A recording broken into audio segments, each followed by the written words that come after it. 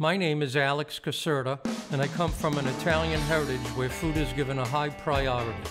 This show provides the inside stories of the individuals in the food production industry and how they are producing food using an artisanal approach and innovative techniques. The entrepreneurs of the food industry will provide insights into food production, nutritional value, and the farm-to-table movement.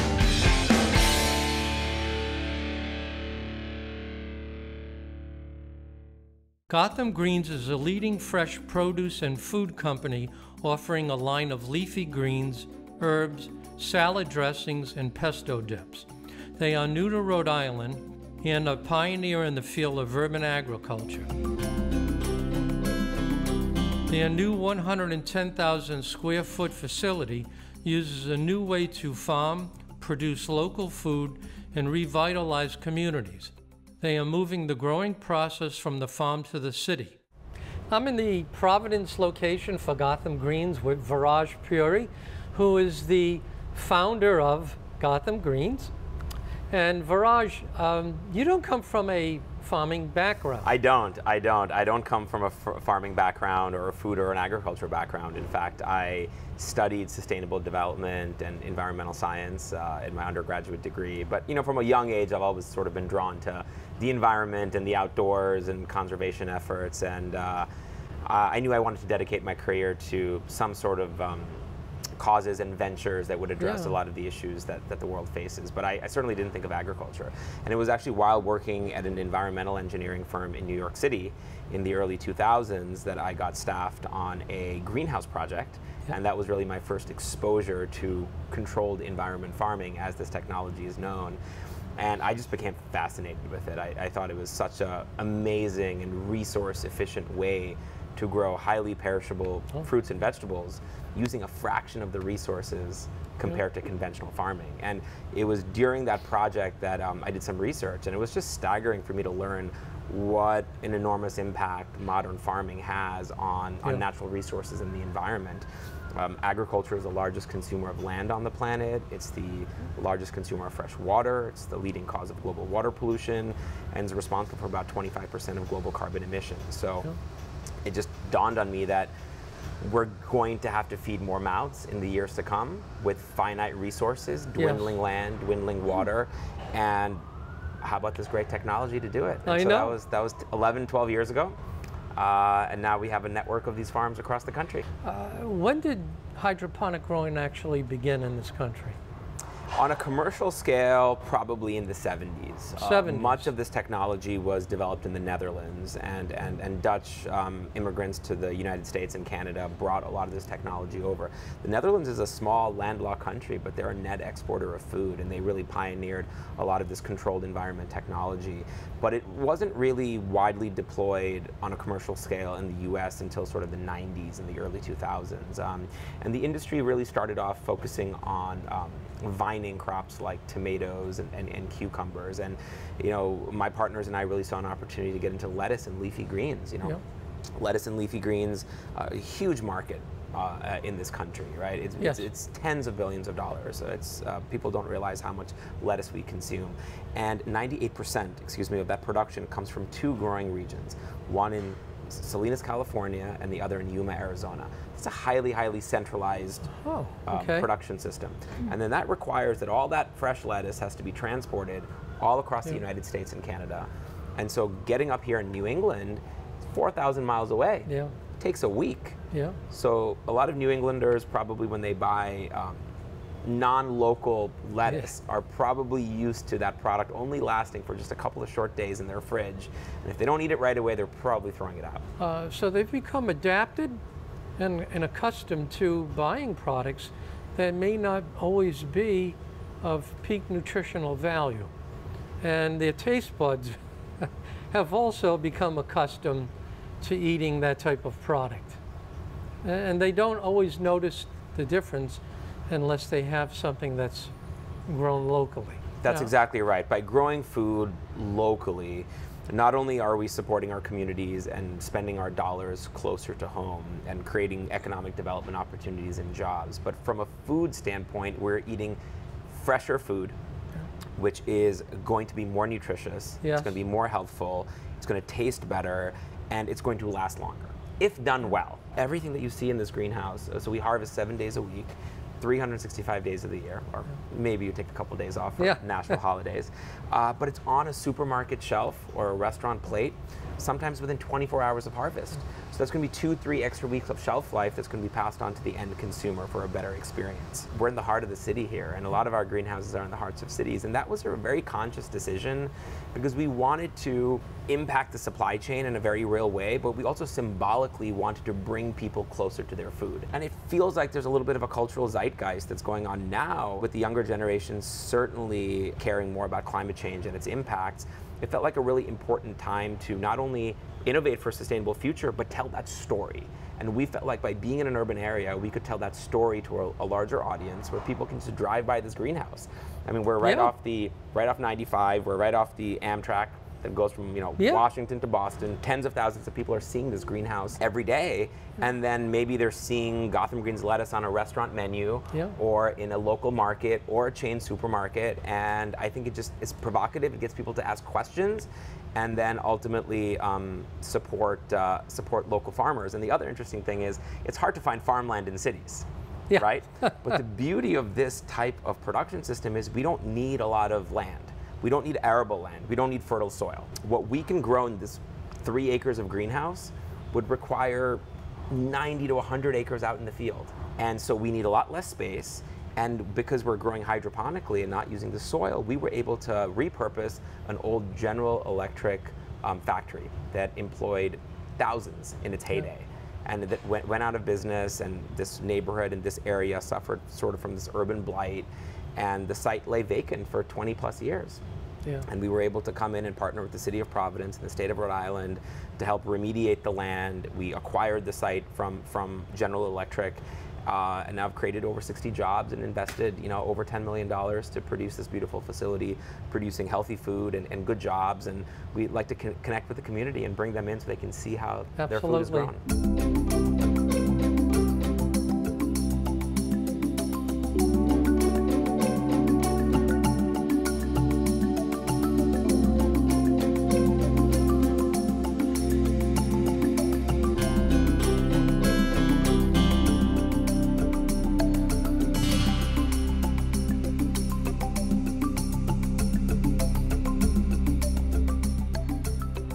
I'm with Nicole Baum at Gotham Greens. We're out on the patio, which is situated right on Harris Avenue. You can hear the traffic. You can hear the traffic and listen to the cars go by. And what do we have across the street? We have, Route 6, and we also have the Amtrak train, which might come rolling by in a couple minutes. So we are in an urban setting with a greenhouse, which is what you don't typically see in a city. Totally. Now, Nicole, your job responsibilities work around what type of things? So I'm the Director of Partnerships and Business Development at Gotham Greens. Okay. Yep.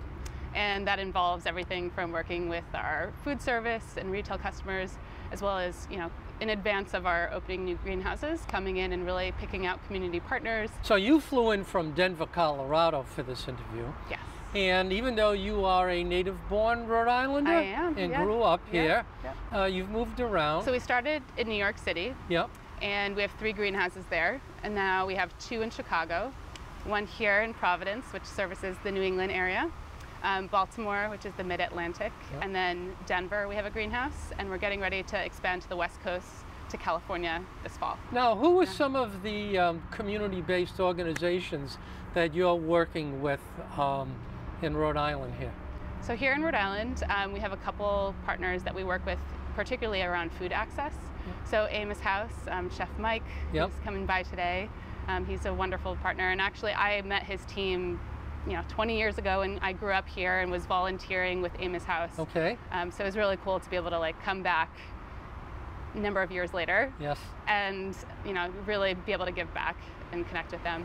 We also work really closely with the Rhode Island Food Bank, and this past year with COVID, that food access has never been more important. So we really work with them every single week, and we every week put some product aside to make sure that it can go out to help provide year-round fresh produce to our neighbors who are in need. And also hiring people in the community to work in the greenhouses. Our model from the very beginning has been, we want to create farms close to consumers, so they know where their food is coming from. And we do things like virtual tours in the era of COVID, but hopefully, we're looking forward to the days when we can welcome our community back to our greenhouse and they can see inside and really get a true understanding of where their food comes from and how the care that goes into growing them. Yeah. Now we're sitting in front of a bunch of seedlings. What do we have here for a plant? So this is our butterhead lettuce. Okay. And this is a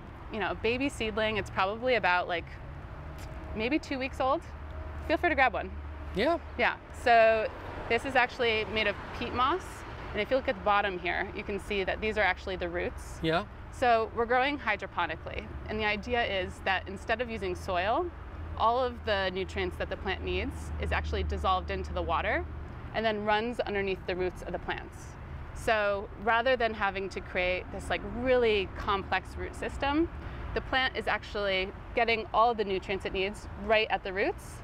So it spends its energy building the plant instead. You do this on a year-long basis. Absolutely. So if there's snow outside, it's sleeting, our plants are completely coddled inside the greenhouse. So they're truly getting the nutrients they need, the light levels they need. Yeah. And we can do it all year round. And this is called a pod? Yeah, this is a little seedling. And these little babies make their way out into our community all year round. So we work with local schools, and they get planted into school gardens, or in the wintertime, we're seeing some of our community partners have hydroponic or aeroponic systems. So they're using them for math and science class, and students are able to they're learning about simple mathematics, but they're actually measuring the plants and really measuring the growth. Yes. How long it takes. Yep. How much water. And really cultivating the next generation of urban farmers, right? Hopefully. And, yeah. And a lot of what they would do on a farm, you kind of do in the greenhouse. Yeah. You talk about pest management. You talk about nutrients, and you're also able to work with some of the local grocery stores, I take it, Yep. right? Yep. Restaurants, grocery stores. Even if you take a look at these bike racks behind us, those we commissioned the Steel Yard, which is based here in Olneyville, to fabricate those for us. Which is a symbol of a leaf. Yes, exactly. Kind of to mimic our packaging. And we also have a really cool mural by Sam White, who is a local artist. Yeah, as you walk in. Yes. So yeah, there's lots of local flavor and culture here, and that kind of manifests with our local partnerships, that manifests through our products, our retail food service customers. When you go to a farm and you talk to farmers, you hear them talk about a certain philosophy that is tied into the farm, the soil, the plants they grow. Yeah. Of course, they want to make it accessible locally, which they do, but we have here a different type of philosophy that still deals with the local accessibility, but growing in a different environment. Absolutely. And that's why we're here today, to talk about that different environment. Well, thank you so much for coming out, and yeah, really excited to show you and all the viewers about our greenhouse and how we grow, the care and intention that goes into everything from seed to harvest. So, yeah, and thank you for flying in to meet with us. My folks are pretty excited about it too. So I'm very don't happy mention about it. that. Yeah. Okay, thank you. Thank you.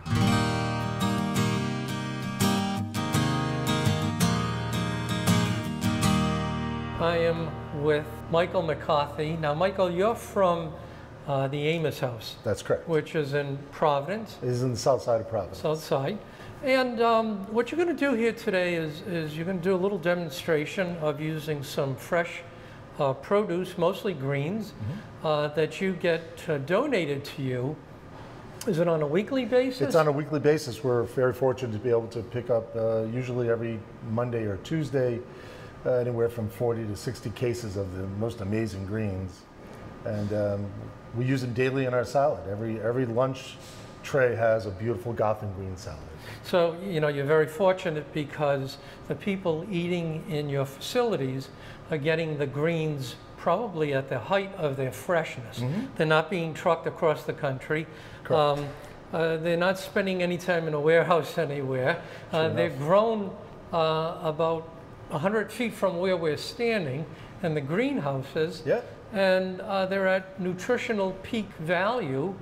And maybe if you want to talk a little bit about that in terms of being able to use greens that are at total value. Absolutely. You know, I'll throw back a few years prior to our relationship with Gotham, where I would have to purchase greens and typically sort through them because they weren't always of maximum quality or freshness. Our community partnership with Gotham has allowed us at Amos House to serve a beautiful fresh salad to our guests who this might be the only vegetable that they have in the day. Yeah. So 6 days a week we serve lunch, and 6 days a week there's a beautiful Gotham green salad. If we're doing burgers, there's Gotham greens right on the burger. So it's really allowed us to provide a crucial component, nutritional component for our guests. You know, our relationship with Gotham is not just providing nutritionally sound produce every day, but from a budgetary standpoint, our relationship saves usually between $30,000 and $40,000 a year for Amos House, which is huge. That's an incredible amount of money. Gotham is our largest community partner. And how many people do you think you're feeding a year? How many meals? Between 140 and 150,000 meals a year. That's a lot. It's huge. It's huge. And you know, our focus is not just on the soup kitchen. It's also on homelessness. It's also on housing. It's on education. We have 18 properties in Providence, and the majority of those properties are affordable housing. Okay. And again, all those folks who live in affordable housing also have access to Gotham Greens. So because they'll come to the soup kitchen and enjoy.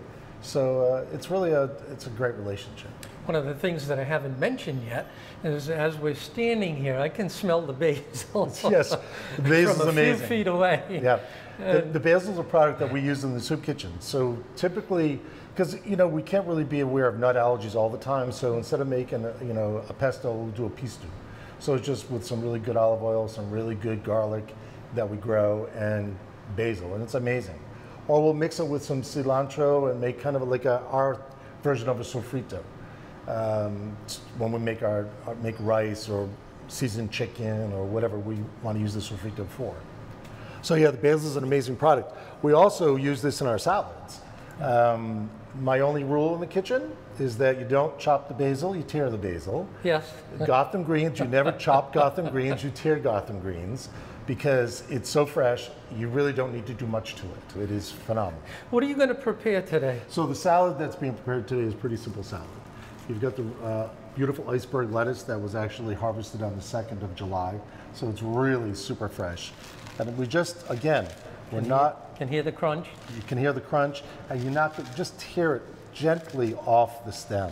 And it's that simple and that delicious. Now with this salad, because we have got the green goddess dressing, I like to add in some leaves of fresh basil. So just going to take a little bit of basil, again, just tear it, because it adds a certain, not just fragrance as you had mentioned, but also a really kind of delicate flavor to the salad, and maybe a little unexpected flavor as well. It's also going to hold up beautifully to the dressing. So we're going to throw in just a little bit of basil, not too much, because you don't want to overpower it either, because basil can be pretty overpowering. It's very overpowering. It can be. And then we're just going to grab another little head of this beautiful iceberg. The crunch, again, is amazing. When I make my pesto at home, my entire house smells of basil for the full day and sometimes into the next. You're making the basil with a really beautiful, the pesto rather, with a real beautiful olive oil. Yeah. And, oh, it's fantastic. Yeah. And so we're just going to, a little bit of shredded carrot for a little bit of color. We do shredded carrots all the time in our salads at Amos House. And some beautiful cherry tomatoes, which we also use. We grow our own, but we also have other farmers who donate produce to us. So the cherry tomatoes are harvested first, of course, so we're getting an abundance of that. And I don't slice the tomatoes, I like the pop as you're enjoying it. And it's really that simple. You can add some croutons to it, you could add whatever you want to it, to your salad to enjoy. And then we just put a little bit of the green goddess on top. Again, you don't want to overpower it. And just fold it in. And that is a beautiful Gotham Greens garden salad. Chef, I want to thank you very much for taking the time to come and see us today. It's my pleasure. And for the demonstration and talking about Amos House. Thank you. Talking about nutrition with greens and the freshness. Really appreciate it. It's absolutely my pleasure. Thank you.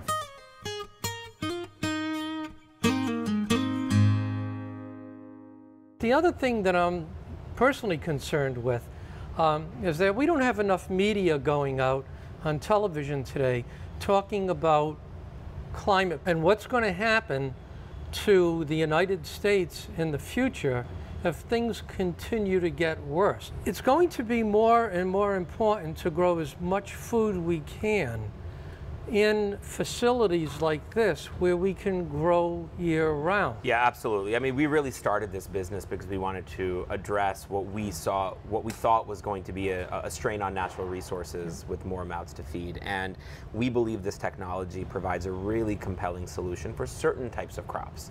This is not going to be well suited for every type of crop that's in our diet, but that's okay.